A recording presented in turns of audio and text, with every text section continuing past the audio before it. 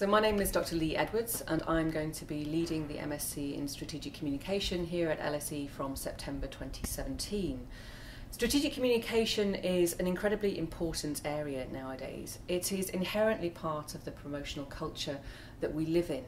We are citizens, activists, consumers, customers, and in any of those roles that we hold simultaneously, organisations of all kinds want to try and communicate with us, want to target us to help us understand why they are important and why we should listen to them.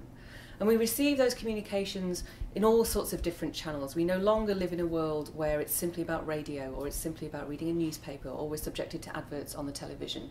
Those ads, those forms of communication, the branding, the public relations work, that work comes to us through channels that we receive on our phones, that we receive via the internet, that we receive through digital billboards that we might pass in the street, in our private spaces, as well as in public spaces. And so that communication has a significant effect on the way that we think about the world. The challenge then for organisations is to understand how they can reach us effectively and make their communication meaningful in our lives. But also, we would argue here at LSE that they have to also understand the morality and the ethics around that communication. What kind of social and cultural effect does that communication carry as they carry it out, disseminate it in the world, and try to reach us in order to achieve their own strategic goals?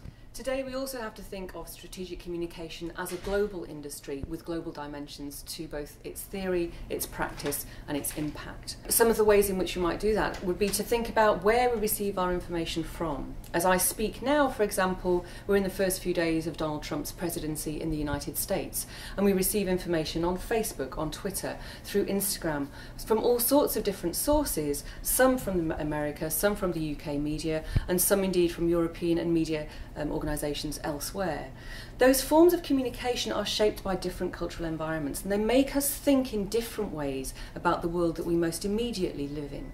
So strategic communication is not only about a direct relationship between you and an organisation, it is also about those organisations and ourselves in the broader global world with which we are now increasingly connected.